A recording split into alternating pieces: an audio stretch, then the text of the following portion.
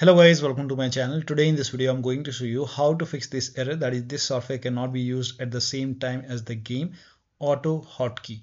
So if you're receiving this error, to fix it you can use this Process Explorer to close any application which is using AutoHotKey.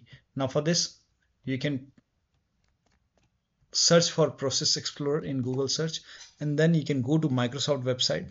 This is the official Microsoft website, and here you can see Process Explorer. Click on download Process Explorer, and then you can go to the downloads, and then you can extract this file. Make a right click, extract all, extract. Once extracted, now you can make a right click on this Process Explorer file, and then click on run as administrator. Click on yes to allow, and once it is open, now you can click on this search icon. Click on search icon, and over here you can type in AutoHotKey and AutoHotKey without any space, and then click on search over here. And in my case it's AutoHotKey is running over here, so here you can see AutoHotKey. You can close this, and if you're even after closing this still you are receiving the error, in that case you can search for AutoHotKey over here, and you will see the AutoHotKey file over here. So you can, once you select, for example I'm selecting this WinWord and it's selecting WinWord, select AutoHotKey. Here you can see AutoHotKey, and here you can see this is the application in my case. So you have to, now you can close this, you have to select the application which is using AutoHotKey, and then you can make a right click over here, and then you have to kill process, you have to close. This is killing the process. We are not uninstalling, we are not disabling, we are only closing the application and the services. So make a right click, click on kill process, click on OK, and once it is done, now you can relaunch the game. You should not receive the error.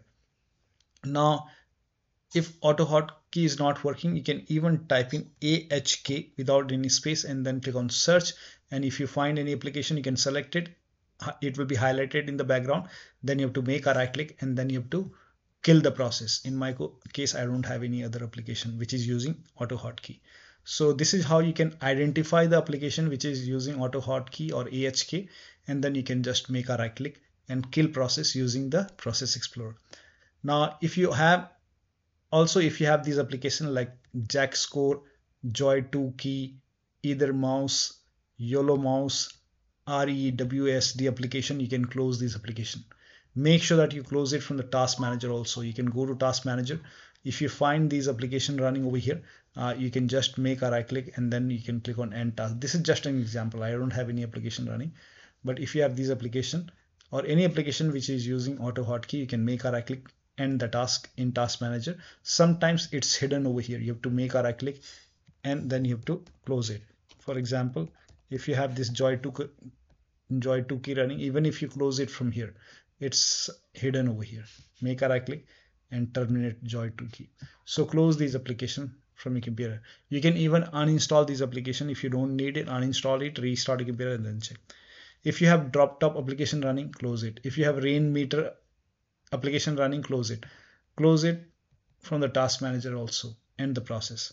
Close any third-party mouse and keyboard application, like if you have Corsair mouse keyboard, then if you have this application ICUE software, you can make a right click and then end it in the task manager. You can close this application. If you have 3XS software support app running, close it. If you have game companion app running in your computer, close it. If you have a product from Scan, then you might see menu.exe in the task manager. Make a right click, go to task manager. If you find menu.exe in the task manager, you can just make a right click and end task. This is just an example. Now if you have Vipeport or Vipes VR software, you can close it. Sometimes it's hidden over here. You have to close it from here. Make a right click, exit. And the troubleshooting is not limited to these application only. If you find any application which is using AutoHotKey in Process Manager, you can just kill the process and then relaunch the game, and you should not receive the error anymore. So that'll be all. Thank you so much for your time, and please like this video and subscribe to my channel.